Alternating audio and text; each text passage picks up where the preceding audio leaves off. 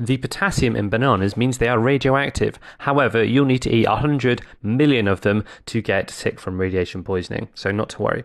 Something you might need to worry about is if you use radioactive sources in a lab. So you'll find a symbol that looks a bit like this, which indicates there is a radiation hazard or a radioactive hazard present in the room. Now, as a student, you'll be unlikely to be using them. However, your teacher will take precautions when using the sources. Now, first precaution is to make sure you will keep the source in a lead-lined container when you're not using it. That's because lead absorbs alpha, beta, and gamma radiation. You want to make sure you limit the exposure time, i.e. have them out only when you're using them. And you usually use tongs when handling them. Tongs are those kind of oversized tweezer type things, which means you're keeping the source at a relatively high distance away from your body. So if we were to shine our source or point our source in the direction of this equipment here, you'd find that it gave a reading. Now, this machine is called a Geiger counter, so Geiger, and it measures the count rate.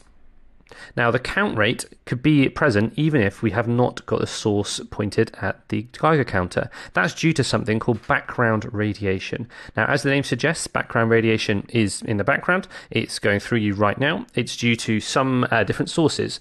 It could be cosmic rays from space. It could be from rocks producing radon gas in the ground.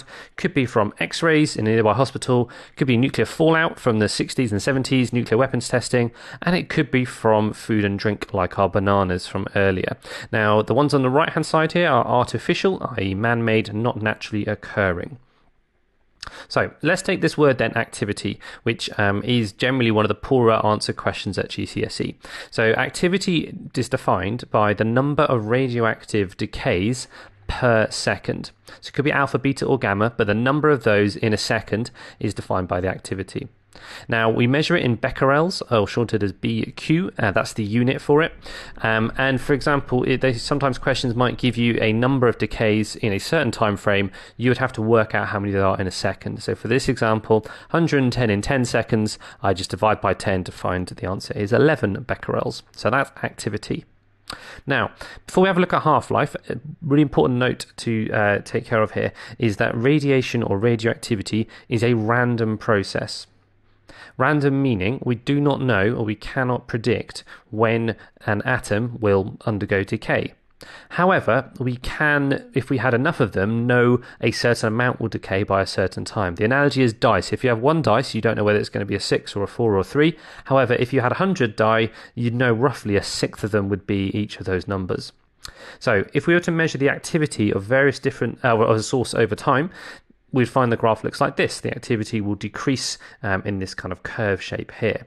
And you need to know how to draw a line of best fit for that. Now, let's put some numbers on this. Let's say the activity started at 100.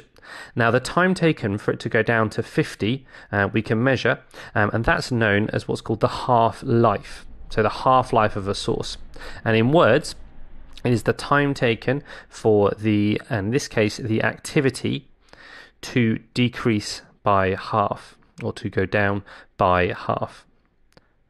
Now, this doesn't just have to be activity, as we'll see in a second. This could also be the number of nuclei, because the more the number of nuclei, the higher the activity. So another valid definition is to say the number of nuclei to decrease by half. Now, it doesn't just mean from the initial to half of that. It could be from 100 to 50, it could be 50 to 25, it could be 60 to 30. If we take a look at a couple of different decay graphs, let's say we have our one we started off with here, kind of quite shallow. And now we have a different decay, follow the same sort of shape, but this time it is a little bit steeper. Now, what that steepness means is that it has a higher activity. If the number of nuclei per second is decreasing greater, then it means that activity, the number of decays per second, is at a higher level. So if my y-axis is number of nuclei and it's got a steeper gradient, that means that it has got a higher activity. Now, this is a problem because if it's more decays per second and it's close to a person, it means that that person will be receiving a greater dose. This is really helpful to know in medical applications because the half-life you want really only a few hours. Otherwise, the patient is going to have the source in them for too long, but short enough to be measured. And the example here would be in radioactive tracers used to measure organ function and things like that. Now, if they're left in the body for too long, you have an issue called contamination. So you need to know the difference between two keywords. One's called contamination or contaminated, and the other's called irradiated. So both of them are involved when you're talking about radioactive sources. Now, irradiated is less serious. It means you're exposed to radiation. Okay, now an example of that would be an X-ray. So that means you're exposed for a short time.